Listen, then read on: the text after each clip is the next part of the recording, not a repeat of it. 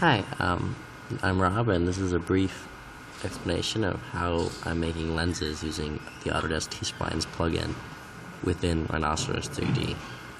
Now, if you've never used Rhino before, this is going to be difficult, but the basic premise is that I'm using a few plugins. I'm using a plugin called Neon, which is capable of doing ray tracing within the viewport.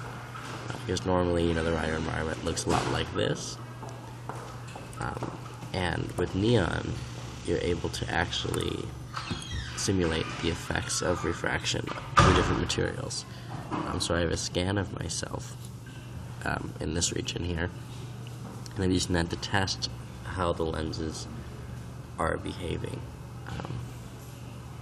It's loading up, give it a second. And over here, I have some photos I took through Photo Booth, holding up a printout of a checkerboard, because I'm trying to replicate the 9 Photo Booth filters using lenses. So what T-splines are is it's a paradigm for making really smooth geometries in 3D modeling. For example, using T-splines, I'm able to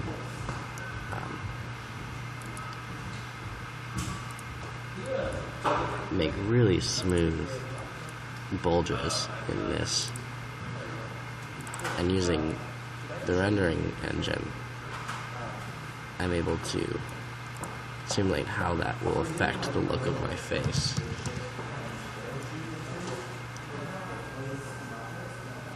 As well as how it might look within an environment.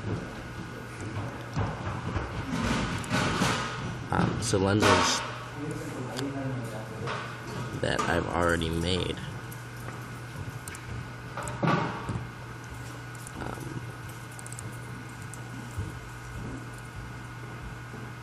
include this one, which is pretty fun.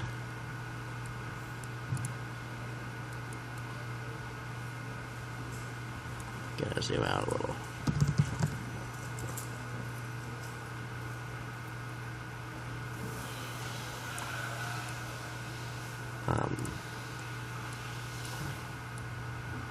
So where you stand, or in this case where I put the camera, has a huge impact on the effects of the lens, as well as how far away the lens is from the person.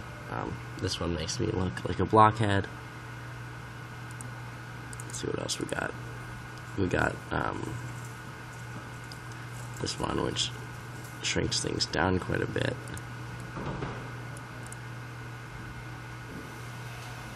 That was a fun one. That was quick and easy. This is pretty similar to the last one.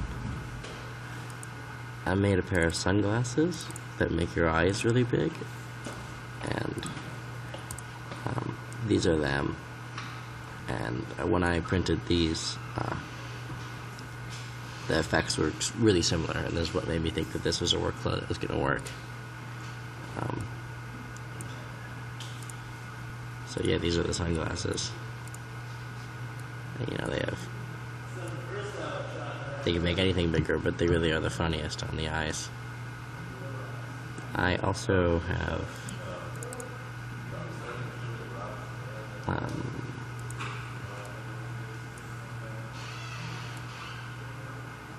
this lens, which I programmatically added facets using what's called a Voronoi function, and that kind of acts as like an eye replicator. I think that one's going to be a lot of fun. And this is one I'm really excited about. This is a pair of prisms that make your eyes into mouths, and that's like a pair of sunglasses.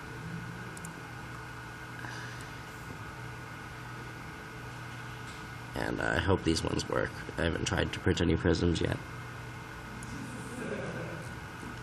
So yeah, I've been using lots of tools to model these facial distortion lenses.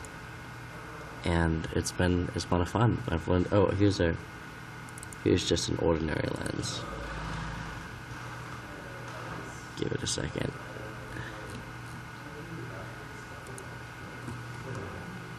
So this is a lens with a 40-inch focal length and a 10-inch diameter, and it's just an ordinary planar convex lens, meaning that the back is flat and the front is convex.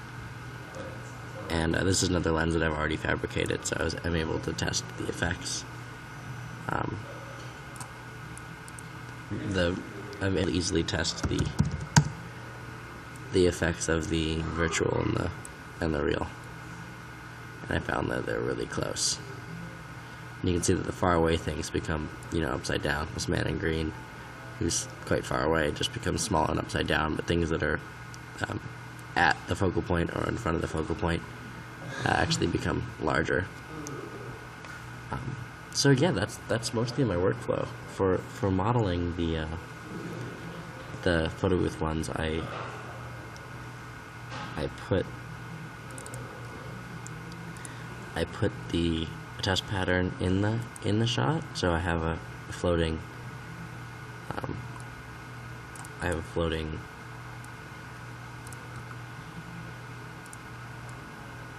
little picture of a right at my nose, little photo of, using the picture frame command, of a checkerboard, and that way when I'm modeling, for example, when I'm modeling the stretch,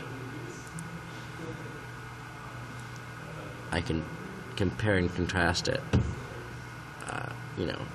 versus a stretch over here and a stretch over here.